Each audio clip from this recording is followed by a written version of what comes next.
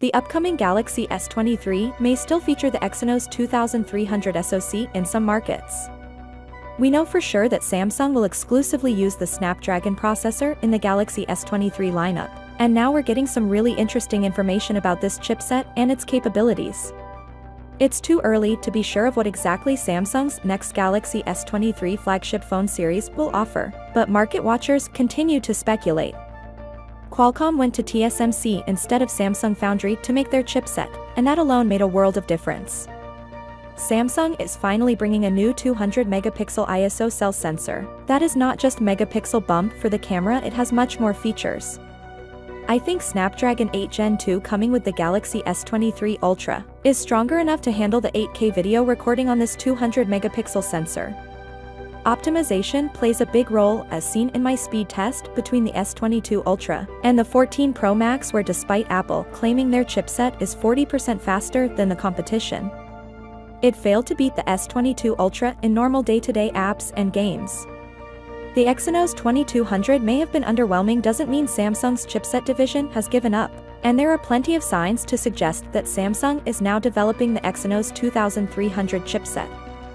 Qualcomm CEO confirmed the 70-30 ratio between Snapdragon 8 Gen 1 and xyno's 2200 Galaxy S22 models earlier this year. Qualcomm went to TSMC instead of Samsung Foundry to make their chipset, and that alone made a world of difference. Assuming this is true, and if history repeats itself, it's possible that customers in Europe will get the Exynos 2300 chipset inside the Galaxy S23, while most of the world will get the Snapdragon 8 Gen 2. The S23 we get a 6.1-inch display with a resolution of 2340 by 1080. For the S23 Plus we get a 6.6-inch display with a resolution of 2340 by 1080. And then for the S23 Ultra we get a 6.8 display with a resolution of 3088 by 1440. Ice Universe published the exact dimensions of the Galaxy S23 series.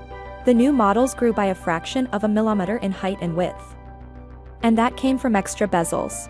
To be specific, 0.15 millimeters on all four sides around the display. The display size, however, will remain the same. Given that the new iPhones are featuring Samsung's new display with 2000 nits of peak brightness, we expect to see this on their own phones as well, but of course that will be the most premium display and saved for the S23 Ultra only. Let me know it down in the comment section, and I'll see you guys in the next one. Peace out.